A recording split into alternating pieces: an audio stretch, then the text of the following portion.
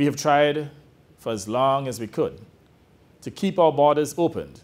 because we are acutely aware that many jobs and family livelihoods depend directly and indirectly on tourism. We instituted measures at the ports of entry to screen passengers for COVID-19, and we imposed measures to quarantine those persons with COVID-type symptoms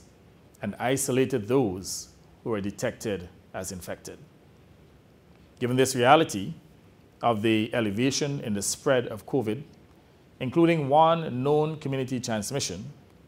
we have decided to close our borders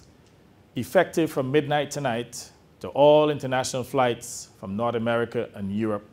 where the virus is spiraling out of control.